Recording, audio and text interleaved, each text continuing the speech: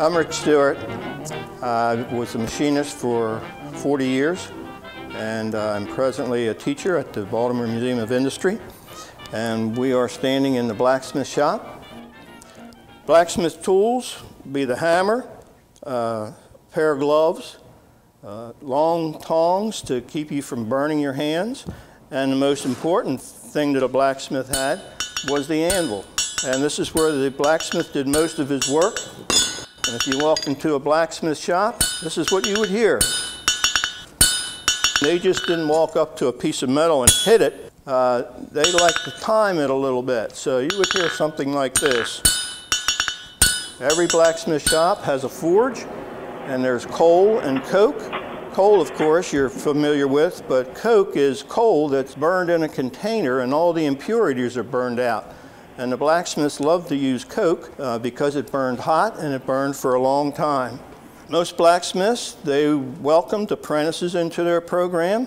Many times they would offer a young boy room and board, give them a place to sleep.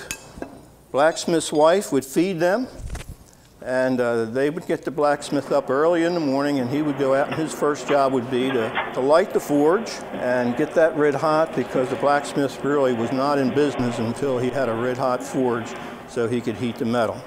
The Baltimore and Ohio Railroad was started right here in Baltimore, and it went out west.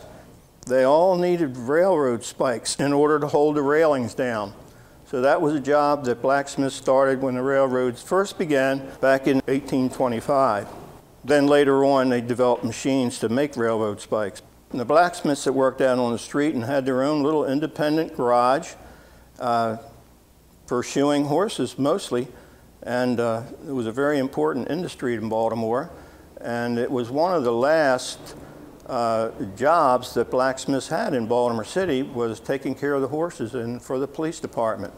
You'll find no more horses on the streets in Baltimore. And I remember seeing that when I was a young boy. I saw policemen up on horses down on Pratt Street and see what was going on. That was a picturesque time in Baltimore City that's now passé. As with any industry, any workers, they always realize that as time goes by, things change. And if you'll notice on your left, two large wheels, that is a steam engine painted in red. And that machine has a lot of power. And you see the belt that goes up to the overhead shaft. And they were able to manufacture precision machines. And we could now cut metal while it was still cold. And we could make parts over and over again exactly the same. Something a blacksmith couldn't do.